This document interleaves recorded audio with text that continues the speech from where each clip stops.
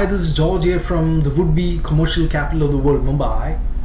Welcome to my channel Cryogenics Global. This is a must-have HVAC tool delivered to you every week with the most unmissable information about cryogenics, refrigeration, cold chain and air conditioning.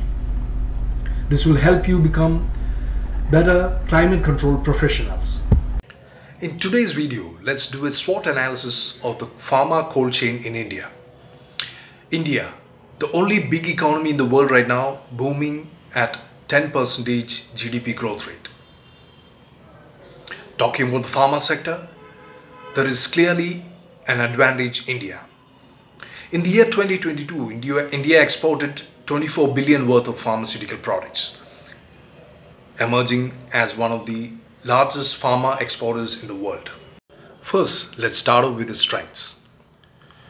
The temperature criticality of the pharma operations is extremely high. So if one cooling equipment fails, another need to be at standby.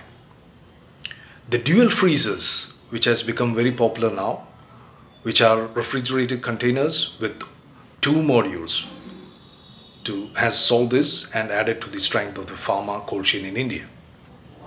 Second would be the super freezers. Be it in API or be it in formulations or be it in R&D, the achievement of the cryo temperature or minus 70 degrees Celsius is critical for the pharma operations. The recent range of super refrigerated containers or super reefers, which achieves cryo temperature, has added to the strength of the pharma cold chain in India. The transportation of the medicines had always been a challenging factor. The recent development of PCM pads, up to 1000 PCM pads can be blast freezed in a blast freezer of 10 feet. And this can be put on all 6 sides of a medicine pallet and can be transported up to 24 to 36 hours without any refrigeration equipment. So addition of PCM pad blast freezers has also added to the strength of the pharma cold chain in India. What are the weaknesses of pharma cold chain in India? Number one would be the low awareness of the pharma cold chain. Many key decision makers in India, compared to the developed countries, are still not aware of the cold chain benefits. The concept is only being built now. Second would be the low market penetration. The latest developments and equipments in the cold chain industry is still not penetrated into the pharma sector. Now let's look at the opportunities of cold chain in pharma sector. First would be the infinite shelf life.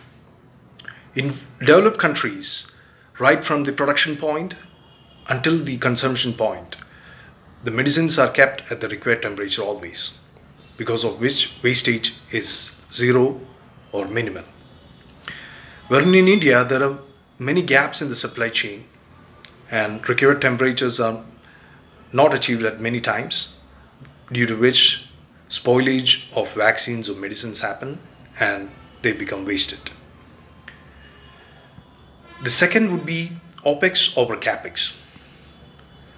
The latest development in the pharma sector is to reduce the capital expenditures and move more towards OPEX.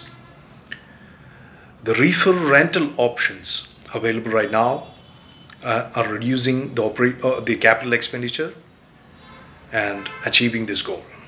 What are the major threats of pharma cold chain in India? The number one would be the frequent power failures that we have to experience in India, because of which alternate sources of power need to be arranged, which is most often in terms of a generator and diesel tank, which exponentially increases the cost of operation. The second would be the rising energy costs in India. Both the diesel prices as well as the electricity consumption charges are increasing all over India. So that concludes the SWOT analysis of pharma cold chain in India. If the video was useful for you, please hit the subscribe button. This is George signing off. Bye.